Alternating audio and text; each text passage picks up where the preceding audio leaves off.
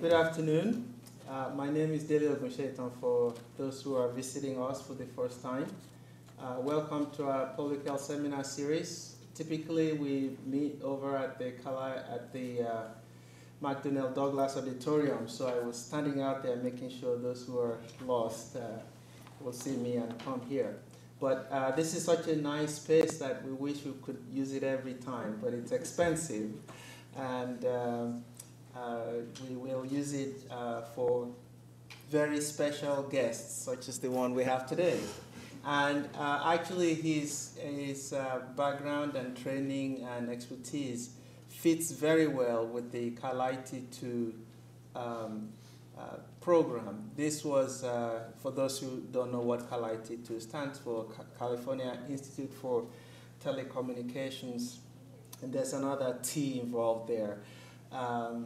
But this was a legislature-sponsored initiative approved by the people of California to build the world-class telecommunications program in the age of the internet.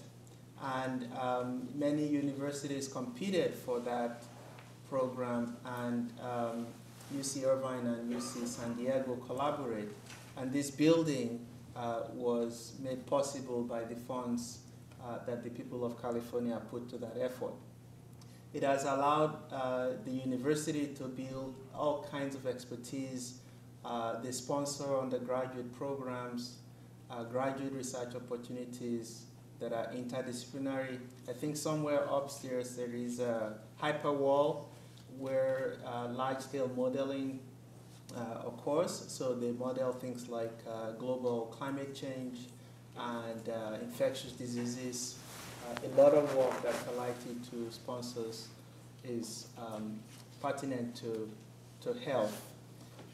So today's speaker, many of our faculty members through their network identify to us people who work in areas of interest, cutting edge in their field, and of relevance to faculty across our campus. Today's speaker was nominated by Professor Suzanne Huang. She couldn't be here with us today, otherwise she would be standing here introducing Dr. Bruce Lee. And it's really a pleasure for me to stand in Suzanne's place to do this honor. Dr. Lee is currently an associate professor of medicine and biomedical informatics at the University of Pittsburgh, and he's a core faculty of the RAND University of Pittsburgh Health Institute. I asked him how his flight was, and he said he just came down from Seattle because he has a long-term interaction with the Gates Foundation there. So he's all over the country in collaborations and establishing programs that are of interest, as he did with the Public Health and Infectious Diseases Computational and Operations Research called PHICOR group at the University of Pittsburgh. And this is a very, very interdisciplinary group. They design economic and operational computer models that help decision makers tackle infectious diseases of global importance. He is the scientific lead for the HERMES Project and the RHEA Project, and his current funding comes from Bill and Melinda Gates Foundation, the NIH, CDC, National Science Foundation, and the National Library of Medicine. He's a very prolific researcher.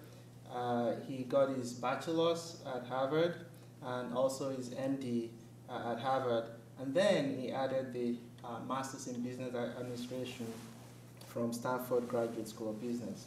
This is essentially, he embodies the kind of interdisciplinary work that we hope will lead to solutions to all the global health problems that we teach in classes and we try to do research on. So please join me to welcome Dr. Bruce Lee to UC Irvine.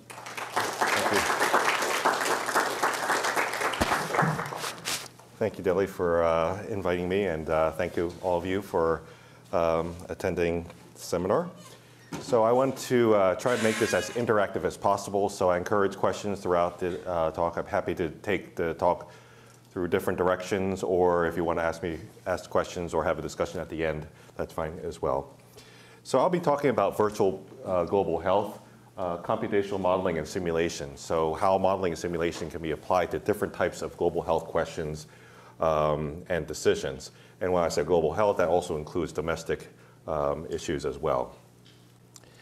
So I'm going to run through a quick what is modeling, and then look at how modeling may be applied to different areas of global health, such as vaccine development, vaccine delivery, vaccine administration, and other areas besides vaccines, because there are interventions besides vaccines. And then we can save the last part for a summary or discussion, and we can go back to any of the issues or questions that may be lingering after going through these. So the first question is, what is modeling? So when I tell people that I'm a modeler, they look at my clothing and my general choice of clothing, and they say, I'm not so sure about that. So when I'm talking about modeling, I'm not talking about this type of modeling. I'm talking more about computer modeling and using computers and mathematical equations to represent different questions and issues. So essentially, modeling and simulation is taking any type of situation, process, system, or decision and creating a mathematical or computer representation of that. So to ask people, so when is the last time you modeled? So maybe Diane, we can ask you, when is the last time you modeled? And not the previous type of modeling, but. I'm looking at your decolonization models, but I personally have not done any of that. Okay. What about yourself over there? When's the last time you modeled? Friday. Friday. This past Friday? Yeah. Okay. I do some time series modeling and forecasting of kind of seasonal components of mental disorder. Okay, sounds good. What about yourself? When's the last time you modeled? Yep. Mm-hmm. Maybe a year ago. A year ago, okay. Can you give me an approximate month? April. April, okay. So all of you are wrong. So in fact, you just modeled right here and now. So when you considered my question and you considered different possible answers, you were actually modeling that in your head.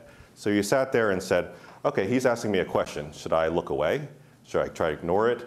Okay, maybe well, he's still looking at me, so I need to do something about this. So what are my different possibilities?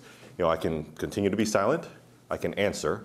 So then you looked at that outcome. So you said, if I continue to be silent, well, maybe he'll go away.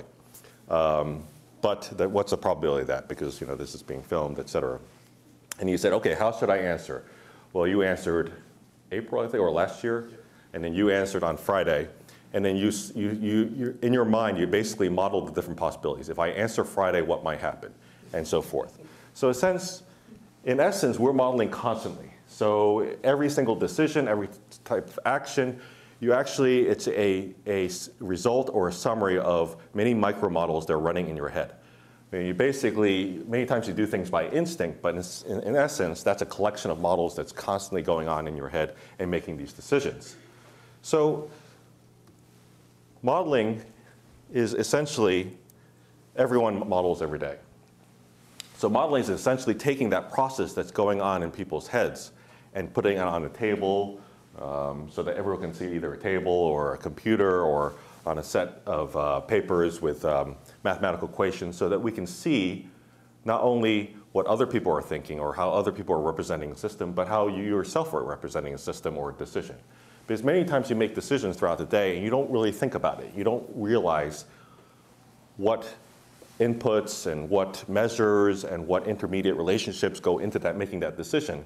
So when you actually try to construct a model to try to determine what your thinking process is doing, many times it can be surprising. Many times you make a decision based on faulty information or relationships that you think are present but may not be present, or maybe you're missing major relationships that should impact the decision that you're making. So computer simulation modeling is widely used in many different areas. So air and space travel and exploration is one example. So they won't send up a rocket or a space shuttle until hours and hours or days of modeling and simulation are performed. Transportation, natural resource and energy exploration.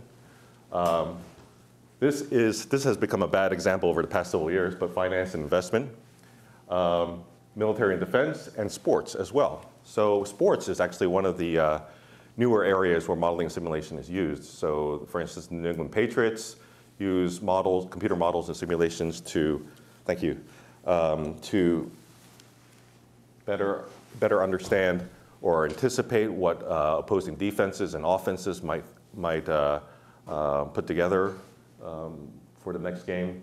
The Houston Rockets use modeling and simulation to help determine the appropriate draft picks. So by comparison, medicine and public health have actually lagged many other fields in terms of using modeling and simulation. Now we're trying to change that over the past decade, but previously there had been more of a disconnect between these potentially powerful methodologies and public health and medicine. Now that's changing, and in many ways, public health is ideal for modeling and simulation because, first of all, it uses a number of different there are a number of different factors that go into decision-making in public health. It crosses disciplines.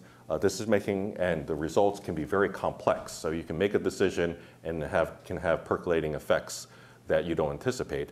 And of course, the outcomes are extremely important. So you can't afford to make mistakes in public health. Say you unleash a program in a particular area that takes a lot of time, effort, consumes a lot of resources, and many times the results aren't seen until several years after the decision has been made, and sometimes too late to change that decision.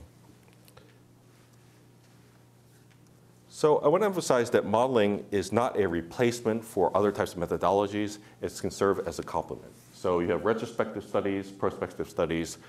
You don't necessarily create a model or a simulation to replace or in place of a prospective or retrospective study, but modeling can help guide the design of these types of studies and also help complement these studies so that you can overcome some of these limitations. So we all know that retrospective studies can be very powerful, same with prospective studies, but they do have some limitations such as data availability. And let's see how we work that one. Okay, here we go.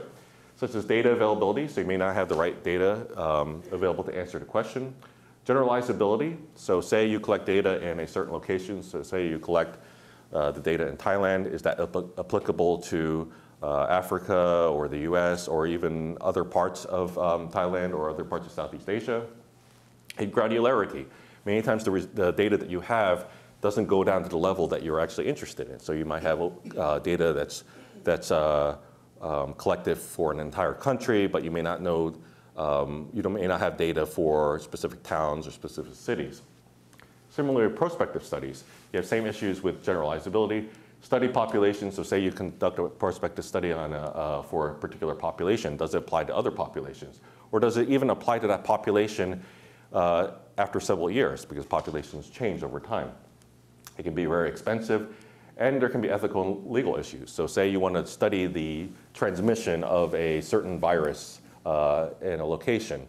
Well, if you wrote a study where you're going to release that virus and see what happens, that most likely is not going to pass any IRB.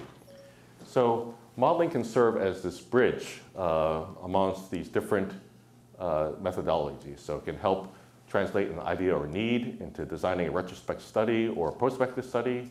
It can serve as a bridge between these two, and it can also serve a bridge between translating the results of these studies to different policies and practice. So one use of modeling and simulation is to identify priorities in terms of studies and data collection. So if you create a model and simulation to determine what might be different if you know the value of a certain parameter or a certain type of data much better, and it can show you the value of that information. So let's go through some examples of modeling and simulation being used for vaccine development, for instance. So this, I just wanted to point out, this is the PHICOR team. The coordinator is Sarah Barsh. Chris Bacon coordinates our neglected tropical diseases modeling efforts. And a number of these other members I'll point out because there's a lot of other teams that we work with or that are involved in our modeling efforts. So for the development of different interventions such as vaccines, we often merge economic and operational modeling with epidemiological modeling. So for instance, we can help try to determine the burden landscape and do segmentation and analyses to help characterize a problem and help target interventions and intervention development. I'll give you an example, the next slide of that. We can also assess different types of interventions, such as the cost benefit, cost effectiveness, budget impact, and return on investment. If you, for instance, want to determine where should you invest funds to develop an intervention. So it can help prioritize investment, prioritize development, and prioritize data collection. As I mentioned, it can help direct, where are the high impact areas to direct data collection. It can guide the development, investment, and implementation of these interventions. It can help establish target profiles for different interventions. How many of you are familiar with target product profiles? Have you heard of the term? So TPPs, which is short for target profiles, essentially are menus or wish lists for an intervention or a measure. So say you want to develop some type of vaccine. So for a certain type of, to prevent a certain type of disease. What should be the efficacy, target efficacy for that vaccine? What should be the target population? What should be the duration of action? There's all these different parameters that you need, that ideally you want to establish before you actually develop the intervention. So for instance,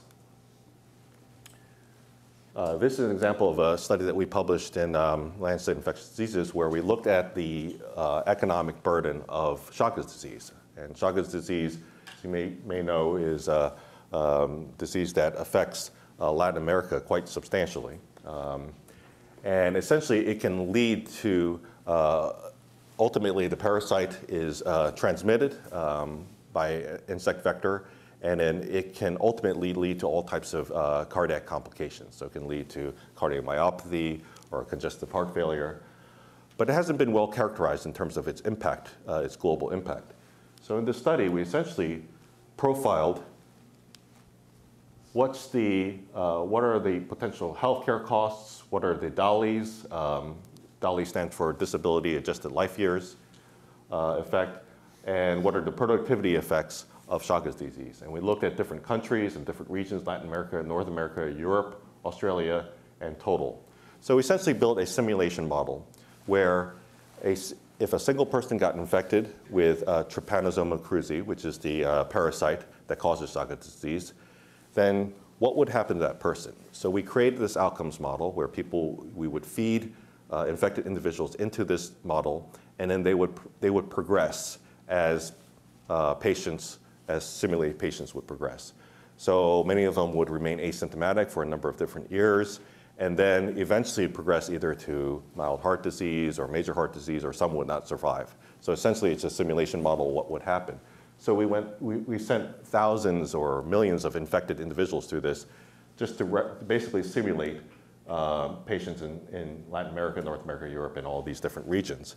And then we generated costs. So for instance, if a simulated patient had to go to the emergency room or go to the hospital to get treatment, then that would be associated with certain costs. So if a simulated patient had to get an echocardiogram, then we would attach that cost, the cost of our echocardiogram, to that.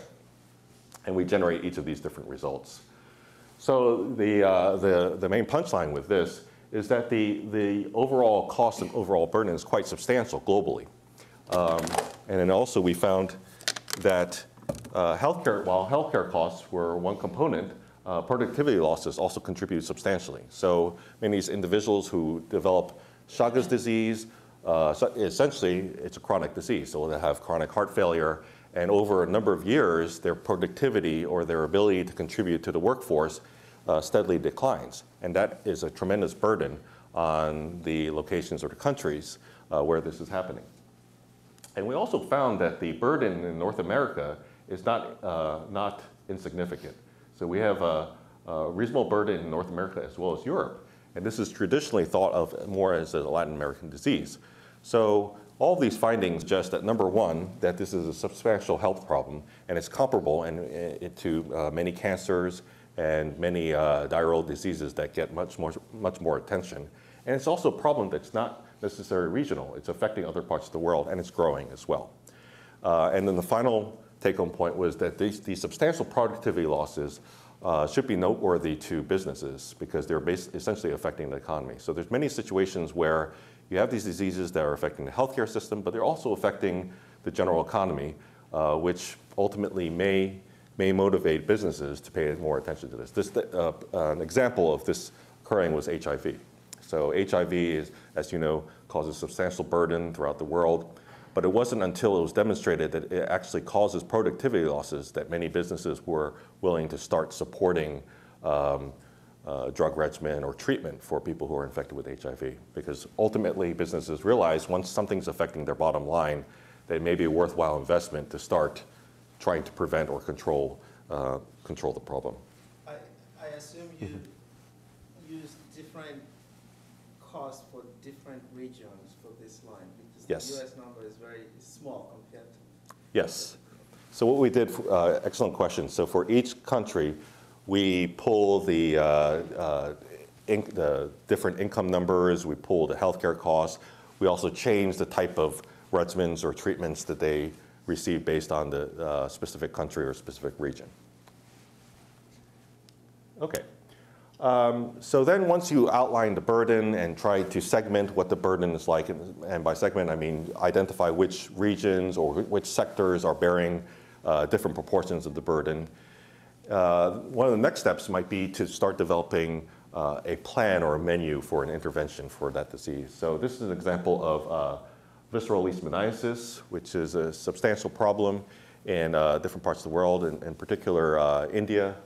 And currently there are some interventions out there, such as treatment and some general environmental interventions, but there's no vaccine. So we wanted to determine if we were to develop a vaccine for visceral leishmaniasis, what should it look like? And there are currently several candidates under development. So we wanted to not only guide future development of technologies, but also guide the current development of leishmaniasis vaccine. So similar to Chagas disease, we developed a disease model, a simulation model in which individuals could cycle through these different states.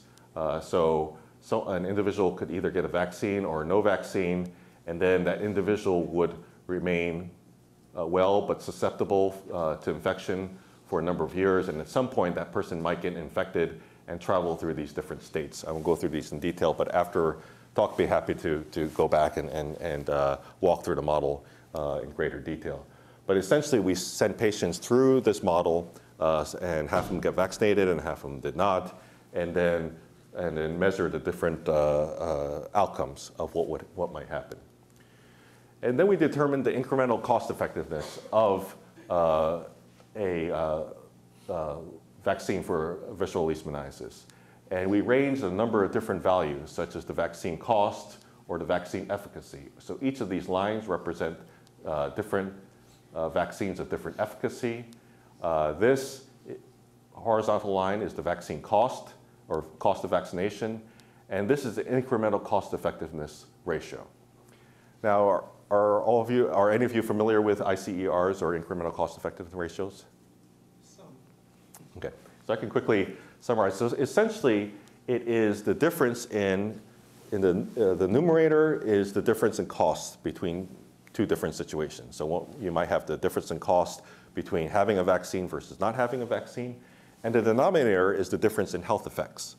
So, and in this case, we're measuring health effects in terms of DALYs, disability-adjusted life years. So disability-adjusted life years, taking into account not only the years lost, years of life lost, but also the years lost to disability. So for instance, if you are, if you're not functioning 100%, so if you're either disabled, you're not feeling as well, you're not going to be as productive. Your life is not going to be as productive as if you were in perfect health. So what we did was essentially measure the difference in cost between people who received the vaccine and people who did not receive the vaccine, and a difference in DALYs between people who received the vaccine and did not receive the vaccine. And then by WHO, or World Health Organization criteria, if the ICER is less than 3 times the GDP per capita for that country, then the intervention is considered cost effective. And if it's less than 1 times the GDP per capita for that country, it's considered highly cost effective. So these are different thresholds for something being considered cost-effective and highly cost-effective. Is that clear to everyone? I'd be happy to go through examples if needed. So essentially what we did was we measured the ICER for different scenarios, or different vaccination costs, different vaccine efficacy, and we ranged the variables of all different vaccine parameters, such as duration of action, number of doses. And we found that there are many situations in which the vaccine was cost-effective, and in many cases, highly cost-effective. So here you can see that as long as it remains below this dotted line, it's highly cost-effective, and below this dashed line, it's cost-effective. Not surprisingly, the vaccine efficacy had a substantial impact on the cost-effectiveness of the vaccine, but we still were able to find situations where even a 25% efficacious vaccine is cost-effective or even highly cost-effective. So that's just the vaccine doesn't necessarily have to be perfect to be valuable. So we also did something similar to develop a model for the Chagas disease vaccine. And again, these are the details. This is the schematic for the model. Essentially, people would walk through these different states, and these are different probability notes. Again, I'd be happy to go through this in detail after the talk. And we found with the Chagas disease vaccine that the vaccination is cost-effective when it costs up to $200, as long as its efficacy is greater than 75%. And if the vaccine efficacy is greater than 75% and vaccine cost was $20, vaccination saved costs as well as provided health benefits. Now, when that occurs, that's considered an economically dominant intervention. In other words, it's a no-brainer to use it. It not only saves costs, but also provides health benefits. Most interventions, you have to pay something to gain the health benefits. And we're essentially trying to say, okay, we want to minimize that cost. And if it goes below a certain threshold, then the intervention is considered cost-effective. But there are some situations where an intervention not only provides health benefits, but also provides cost savings. So it's making you money as well as providing health benefits. And that's a slam dunk. That's a perfect situation, because there's no net outlay of cost. We're actually gaining money. So we found that with the Chagas disease vaccine, there are many situations where it can actually provide cost savings along with health benefits. And we outlined those different scenarios. Basically, the vaccine has to be this efficacious, above this efficacy threshold. It has to be below this cost. And we use this to provide or outline the target product profile for different groups who are currently developing the Chagas disease vaccine. So I want to acknowledge some of my collaborators, some key collaborators with this work with the neglected tropical disease vaccine development. Peter Hotez, who's Dean of the National School of Tropical Medicine, Maria Botazzi, Dave Diemert, and Jeff Bethany. They've been invaluable with this work. So I wanted to move on to the next category, which is the delivery of medical goods. In this case, we're using as an example vaccine delivery. So vaccines, of course, have been one of the biggest successes in public and global health. Vaccines have had tremendous impact on reducing the risk of disease and reducing the morbidity and mortality of disease. But one of the key components of vaccines or any type of medical intervention is they actually have to reach the population to be effective. So our HERMES team, HERMES logistics team, has focused on building models to help understand the distribution and delivery of different medical goods, in particular vaccines, but we've also moved to other types of medical goods. And this is our team. It's a multidisciplinary team, which includes people from different backgrounds and different areas of expertise. So our co-coordinators are Diana Connor and Angela Wateska. We have experts in supply chain management and industrial engineering. So Brian Norman and Jay Roscopool have worked with a number of different companies of different industries, such as Dick's Sporting Goods, UPS, Walmart, and Target. And they've brought their expertise over the past 4 years to our team to help understand how a lot of the learnings from other industries might translate to vaccine distribution and medical good distribution. Sean Brown is our technical lead. He's Director of Public Health Applications at the Pittsburgh Supercomputing Center, and he has a background in computational sciences. Joel Welling is our lead developer. He was the first employee of the Pittsburgh Supercomputing Center. Yu-Ting Wang is also a developer, as well as Jim Leonard. Aaron Claypool is an industrial engineer, and then we've got many experts in public health modeling, such as Leila Hadari, Diana, and Angela, as I mentioned previously. So I want to emphasize that this is a true team effort, that we have many diverse individuals who are contributing to this work. So through our efforts, we've developed a software platform called HERMES, which stands for Highly Extensible Resource for Modeling Supply Chains. The vision of HERMES is to create a freely available and user-friendly software tool for different types of decision makers, whether they're manufacturers, intervention developers, policy makers, or funders, to generate an interactive simulation model of any supply chain, which can serve as a virtual laboratory to help answer a number of different questions. Are all of you familiar with what a supply chain is? No? So a supply chain is the series of steps and processes and components and resources that it takes to get some type of good from one location to another. So for instance, if I want to get vaccines from the manufacturers to different countries, and within the countries from the central locations in that country to the population, it has to go through a series of steps. So it has to go through a complex network of vehicles, personnel, storage locations, and other types of locations to eventually get to the people. So it's actually a quite complex effort that needs to be orchestrated and coordinated. So we use HERMES to develop detailed simulation models of all these steps and processes to answer questions such as, what's the impact of introducing new technologies, such as new vaccines, new storage devices, new monitoring devices? What happens if you change the characteristics of all these different technologies? What if you change the configuration and operations of the supply chain? For instance, if you remove or add locations, change the configuration, or change the number of levels that the supply chain has? What's the effects of differing conditions and circumstances, such as power outages or shipping delays? Where should you best invest or allocate resources? And how to optimize vaccine delivery. So HERMES creates these discrete event simulation models, which are essentially these virtual representations. So if you think Sim Earth or Sim City or Second Life or some of those computer programs, this is essentially Sim supply chain. So we represent each of the refrigerators, freezers, personnel, vehicles, and storage facilities in great detail, virtual representations of these things. So just like the real versions of them, they all have different characteristics, such as a make and model, a capacity, energy consumption, unit costs.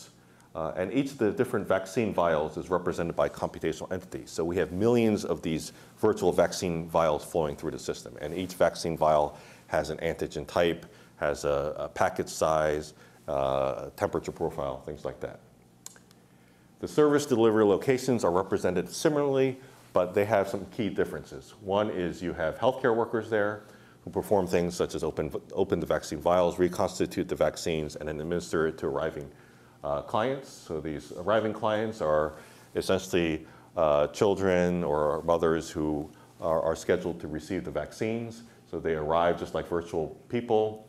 And if the vaccine is available and the healthcare worker is available, then they're successfully immunized. If they're not available, then they are counted as missed immunization opportunities.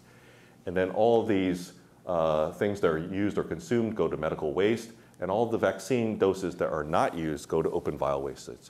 So we run these simulations, and we can pull any type of information from these simulations after they're run, just like virtual, again, just like for a virtual laboratory. And we can test different types of scenarios. So we've worked in a number of different countries. So we've developed models of the supply chains in Senegal, and this is not listed here, but oh, here it is. Benin, Niger. We're working on India, forgot the name there. We've developed models of Vietnam and Thailand. In particular, I want to point out that we've worked with a number of different collaborators. For the Vietnam and Senegal model, we've worked with Project Optimize, which is also funded out of the Gates Foundation, and they consist of the World Health Organization and PATH. And for this Benin model, we've worked closely with AMP, which is based in Paris, as well as the WHO. We've worked with UNICEF for a number of these different projects, and we're currently developing a model of 2 states in India, Bihar and Kerala, and we're working closely with UNICEF, the Public Health Foundation of India in there, as well as INCLINS. So a number of different collaborators that I want to emphasize. And through part of this effort, we've been developing the EVM plus HERMES initiative, which is funded from by the Bill and Melinda Gates Foundation. The EVM is an effective vaccine management tool that's been developed by the World Health Organization. It's oriented towards quality assessment, so it evaluates the current vaccine management practices, comparing against best practice scenarios.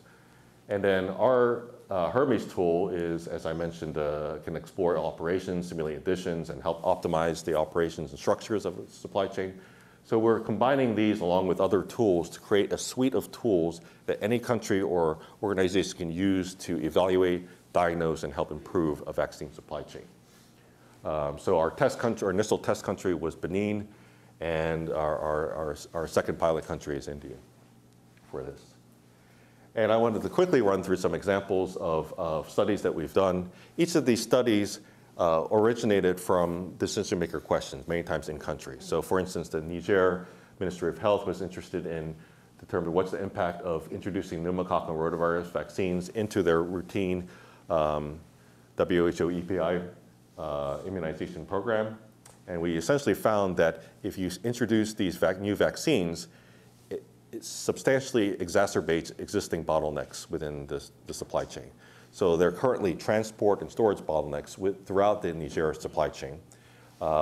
These are overcome in part through coping. So many of the locations and personnel there will try to do things to cope to get the vaccines to the people. So they'll use less standard measures to actually get the vaccines to their locations.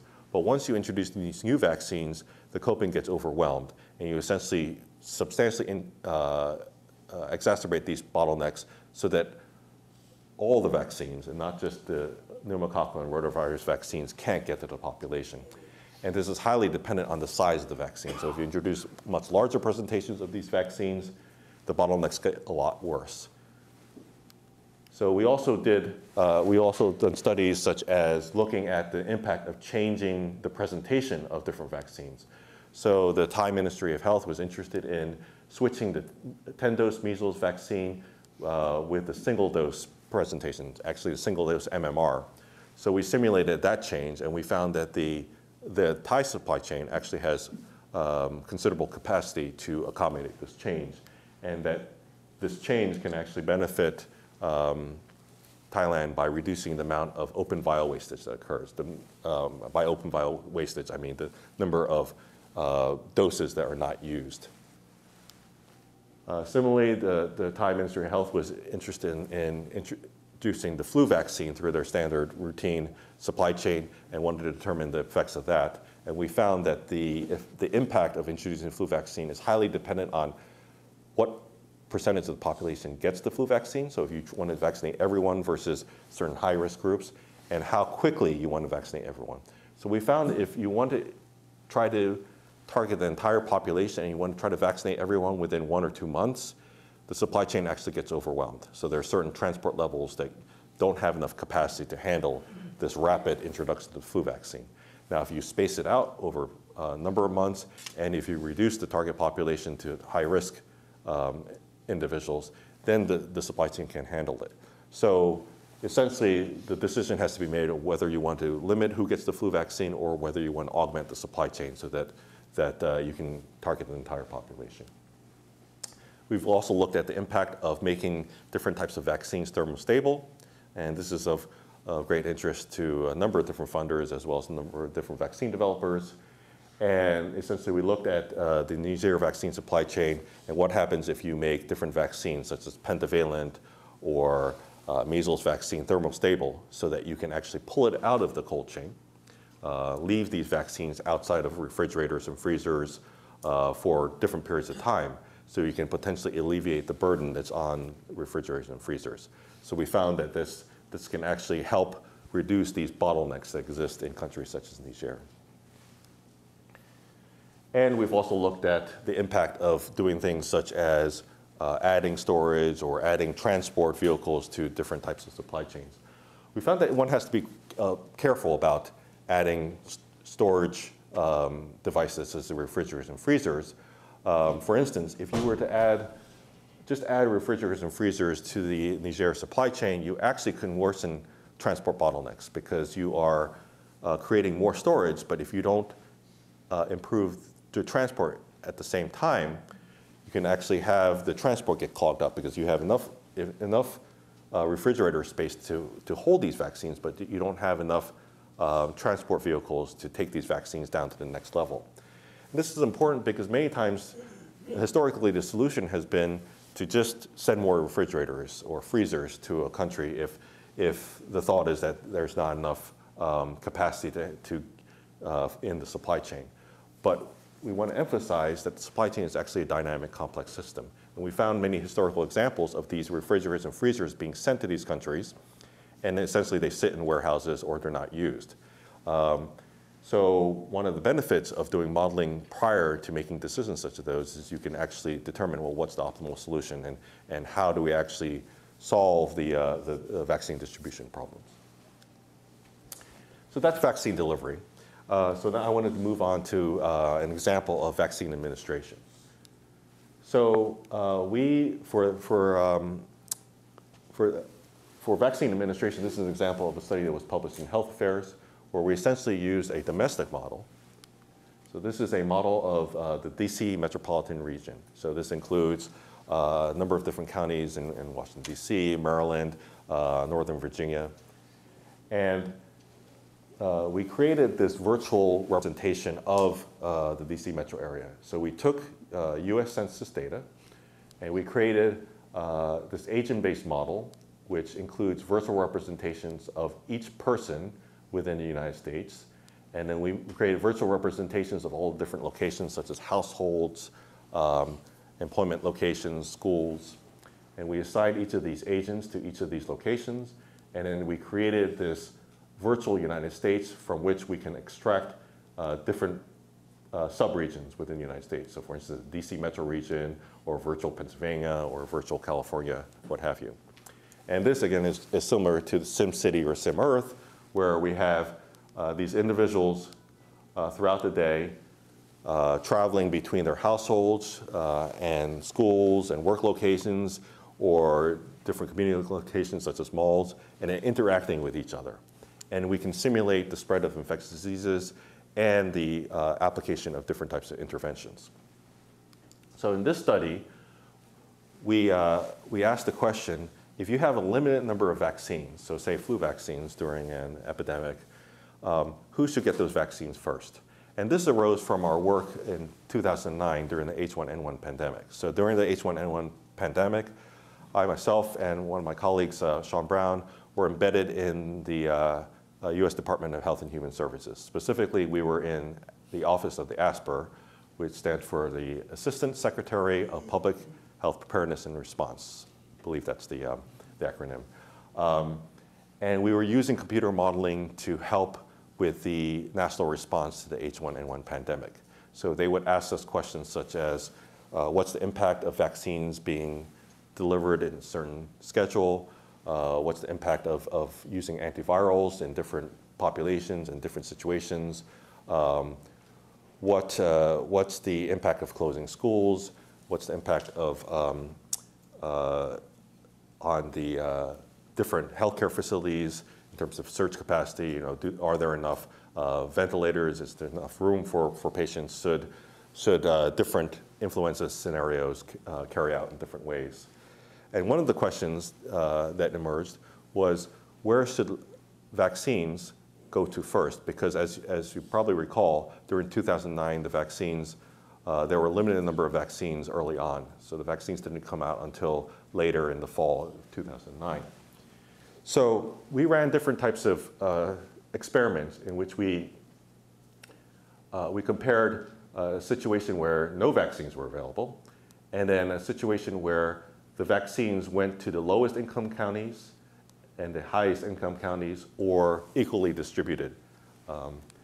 And we had different scenarios in which only 200,000 doses were available, 400,000 doses were available, or 700,000 doses were available.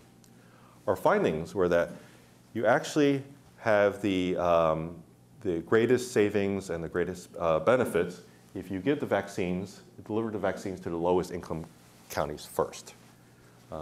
And can anyone guess why that might be the case? Any thoughts behind that? Living in proximity. I'm sorry? Living and working in proximity. Exactly, yeah. So that's one of the key components. Lower income counties or locations tend to be more densely populated. So individuals, there's heavy mixing among those individuals. Any other reason or thoughts? So another key component is that there's a lot of traveling that occurs between lower income locations and higher income locations. So many people have to travel great distances to go to work. So essentially, lower income locations can serve as generators or many times cauldrons of epidemics. So you have heavy mixing, you have a lot of people who are mixing quite heavily so they can transmit amongst each other. And then they also travel extensively so they can transmit the flu or any type of other types of infectious diseases to other parts of the region. The same is not true with higher income locations or higher income counties, which tend to be more sparsely populated and people don't travel as much. So we found that it's beneficial to society and as well as businesses and many other components of society to give the vaccines to lower income locations first. And it's actually maybe beneficial to higher income locations because essentially you're cutting down overall transmission. So this slide essentially shows what happens if you delay vaccination to the two poorest counties. So these are different types of delays. This is no delay, this is 10-day delay, 20 delay, and 30-day delay. This is the number of new influenza cases over time. This is days on this horizontal axis. So you can see that if you delay vaccination to the two poorest countries, you have a substantial effect on the number of cases that occur. So you can actually impede the mitigation of the epidemic by delaying to the two lowest counties. We don't see as great an effect if you delay delivery of the vaccine to middle income counties or higher income counties. So the conclusion from this study was that people are highly interconnected in the system, not isolated islands. So many times, one of the issues in public health is that different segments within society believe that they're isolated islands, that what happens in another location or another population won't affect them. But this is indeed, as many of you know, is not true. So there is substantial benefit to actually protecting all communities, in particular communities where there are higher risk for disease outcomes or disease transmission. So as I mentioned, poor communities are important. And this is an example of seemingly selfless altruistic behavior can actually lead to selfish utilitarian benefits. So many times in public health, we try to argue that, well, it's good to do this intervention because this is for the good of society. This would be helpful. And whereas that may ring true with many people, many times people have utilitarian concerns. So they need to, they're concerned about first protecting their interests. And if we demonstrate situations where you can it's actually beneficial to people's quote unquote selfish interests to have to implement a public program or intervention that's beneficial to public health, this is sort of a win-win situation. So finally, I wanted to go through an example of a non-vaccine, some non-vaccine work that we've been doing and that will be familiar to some of the folks in the audience. So this is our RHEA team. RHEA stands for Regional Healthcare Ecosystem Analyst, which is a software program which can rapidly generate models of health systems or a number of different healthcare facilities.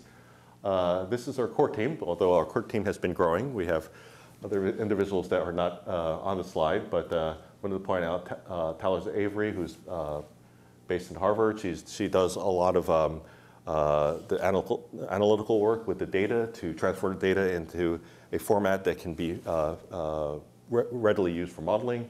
Sarah Bars has been very key. She's a research coordinator of my group, but she's been helping coordinate a lot of our activities. Diane Kim, who's over there at UC Irvine. My key collaborator, Susan Wong, who's also based here at UC Irvine.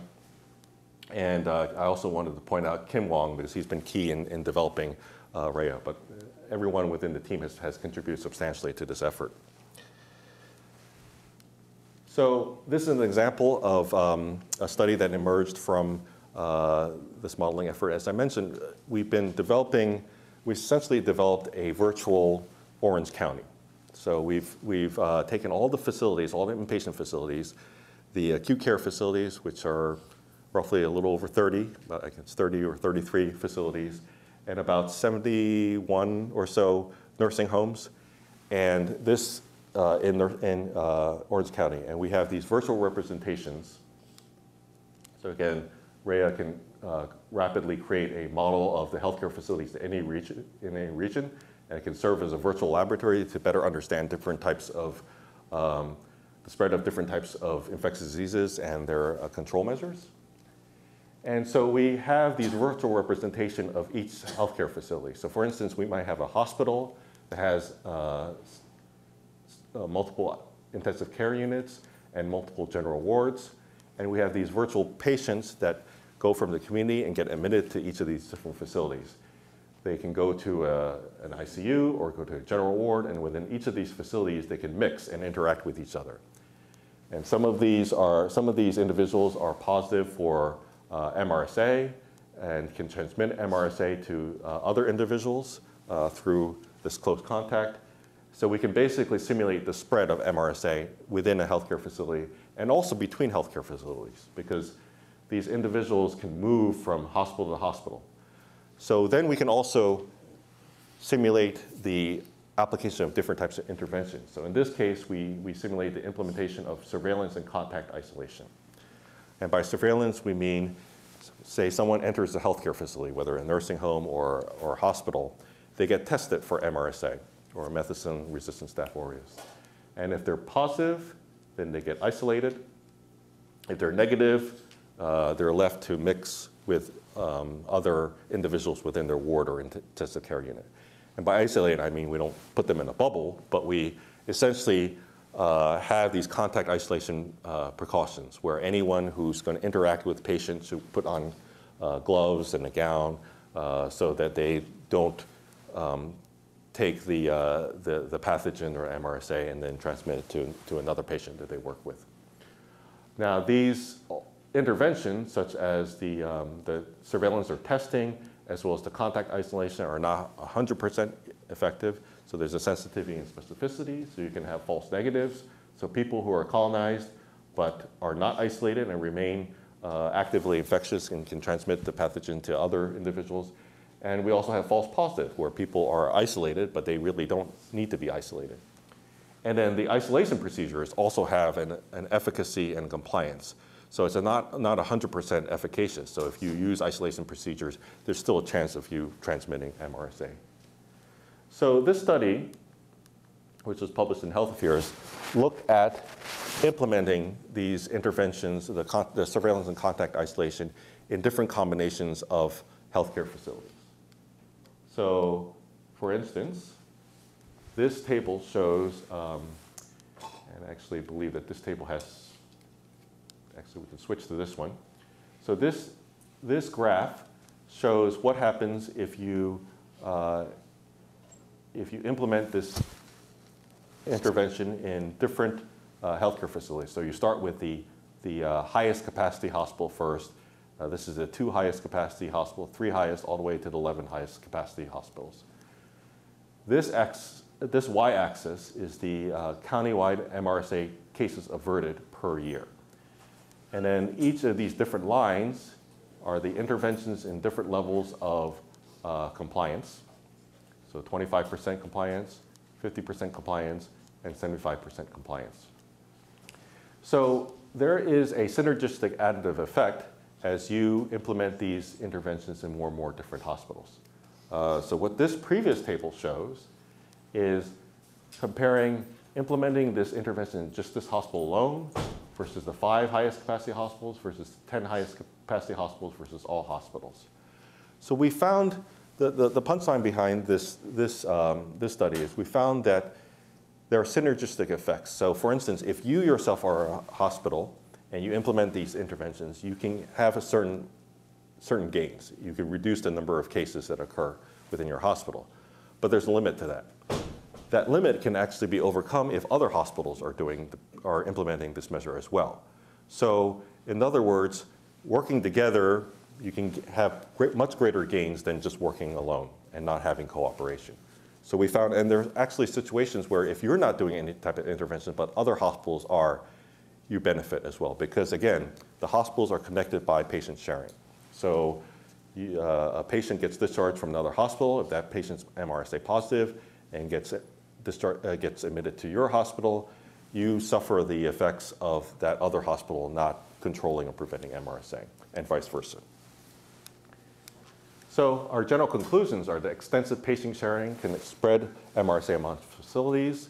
The MRSA control should account for this patient sharing, and that cooperation among facilities can attain synergies in MRSA control. And this is just an example of how RHEA can serve as a virtual laboratory for healthcare systems or healthcare facilities. And we've used Orange County as the initial test county, but this can be applicable to other counties as well. And hopefully I've captured everything that we've talked about. Feel free to add anything that I've missed.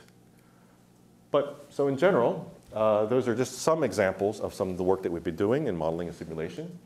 So in conclusion, modeling simulation can serve as this virtual laboratory to test interventions before they're applied, help shape interventions, or help answer a number of different questions that decision makers may have. And we work with a variety of different decision makers, ranging from funders to manufacturers to policymakers to ministries of health to other types of disease control officials. It's widely used in many other industries. So my personal feeling is that the public health and medicine could substantially benefit from this work. It can save considerable time, effort, and resources, and it can serve as a complement, again, not as a replacement for other types of studies. So hopefully that's been useful, and I'd be happy to open up to questions and go back to any of these examples or provide more examples if useful as well. Thank you. Question over there? Yes, I enjoyed the presentation. I think you kind of elegantly laid out the potential benefits of the modeling approach. Thank you. I want to think of, though, some forecasts where complexity isn't always better. Mm-hmm.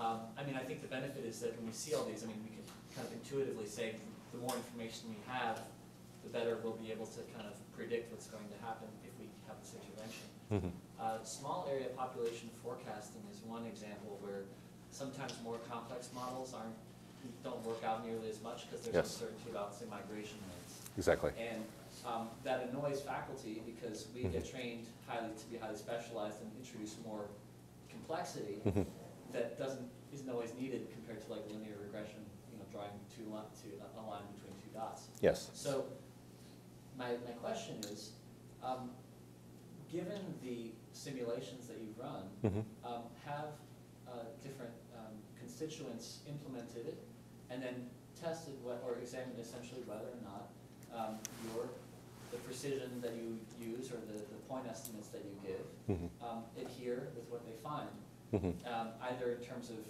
stimulating more research on the uncertainty or just kind of whether or not it actually got even close. Because it sounds great, but just wondering what the pragmatic evaluation has been. So excellent question on multiple levels, because you actually pointed out certain key elements or key concepts that I'd like to emphasize.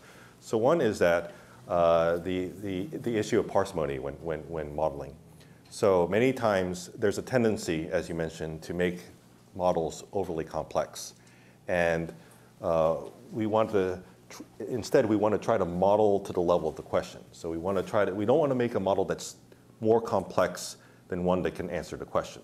So for instance, if you have a situation where you are trying to decide, should I go to the store or not? So you usually make those decisions based on some limited factors. Okay, am I hungry? Do I have money?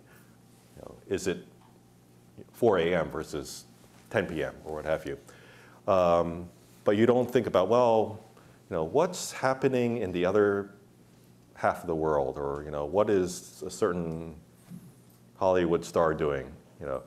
In theory, those things could affect your decision to go to the store. So if, for instance, I'm going to just toss out a name, Justin Bieber was doing something today that somehow trickled down to affect whether you are going to be able to find something in the store, that's going to affect your decision. But you build a model, you're not going to include it there because it adds unnecessary complexity. Similarly with these models, we want to try to keep them as simple as possible, but we slowly layer complexity when we realize that the simple model can't answer the question. So some of these models are fairly complex simply because they're addressing some complex issues, but you don't want to take some of these complex models and address something which can be answered by a more straightforward decision model or a compartment model or what have you. So we do all types of modeling. I'm just giving some more complex examples. So that's the first point. So thank you for raising that. The second point is the point of validation, or the issue of validation. So validation essentially is determining whether your model is representing what it's supposed to represent. And validation is not an either-or thing, or it's not binary. Like a model can never be fully validated. Instead, validation is assembling evidence or assembling an argument that your model is actually representing what it's supposed to represent. So of course, the simplest or most basic validation is face validity. Does this model make sense? Does it seem like it's representing what it's supposed to represent? But then beyond that, we do different types of validation, and we're constantly doing validation. So we try to compare it with retrospective data.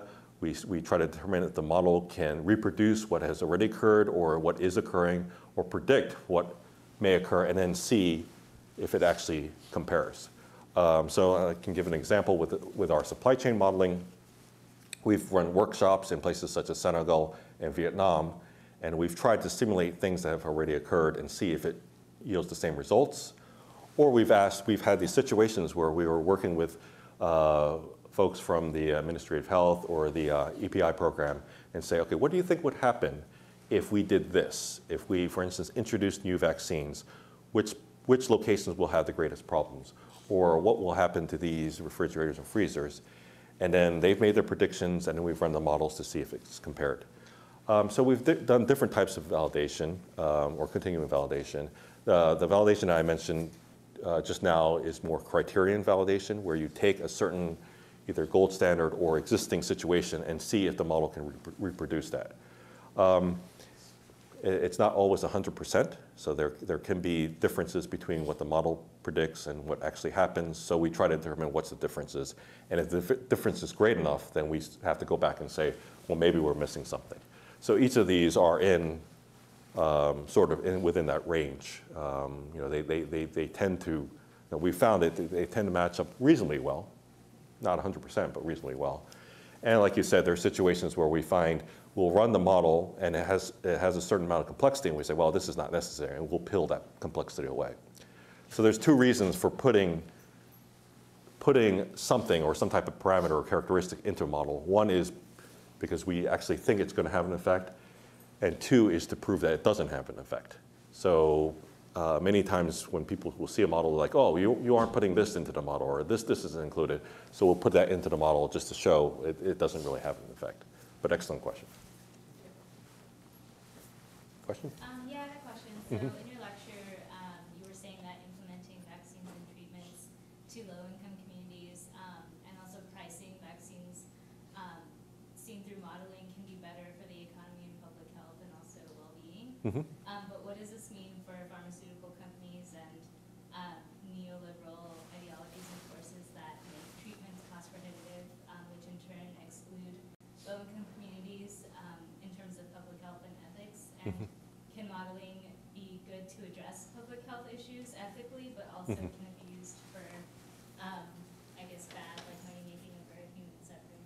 Mm-hmm. So if I understand your question, I mean, to address one of your points, there are many situations where we can identify win-win situations in public health that people didn't really realize were win-win situations. So one example is many manufacturers have been reluctant to move into markets that have lower profit margins or no profit margins in some cases. But they found that there are situations where they can actually move into those markets and provide for those markets, and it can be beneficial for everyone. It's not as if we've interacted with many manufacturers, and in many cases, these companies will have many well-meaning people, but they have other constraints. They have other things that they have to work towards. So manufacturers have to keep an eye on their quarterly profits and their stock prices, et cetera. But you can develop a model to help identify a situation where they can that aspect can potentially benefit. So the profit and loss statement can benefit, and they're actually providing public health benefit as well. Now, I think your second question was, can models be used for more, devious reasons or et cetera? Certainly, any methodology can be used. A model, a study any type of study methodology, clinical trials, retrospective studies, et cetera, they're all they can be weapons in the wrong hands, and they can be beneficials in the right hands. So the key is not to accept modeling as just a general tool for everything. Similarly, you don't want to accept all clinical trials, and you don't want to use a clinical trial for every single question. But the key is to become a more discriminating evaluator or critic of modeling. In other words, if you understand how modeling can be applied and how it should be used and how it should not be used, then you can better determine, well, okay, this is an appropriate model, this is an inappropriate model, or this is a good situation where a model can be used, and vice versa. So I think that's important to keep in mind. We've run into situations where modeling is either universally accepted or universally rejected. So someone will see a model and they'll have a bad experience with it, so then they'll say, okay, I don't want to deal with models ever again. Or situations where they've had a good experience with model, and they're like, great, bring it on. Let's accept models of all kinds, et cetera. Either approach is wrong. So you essentially want to be able to understand what model, even if you're not a modeler, understand what it can do and how to assess and evaluate a model. Does that answer your question? There will be more questions. You are invited to ask them at lunch over at ERB again. Thank you very much on behalf of our faculty and students. Just a little token. Oh, thank you. Thank you, Kat. So please join me to. Thank you, everyone.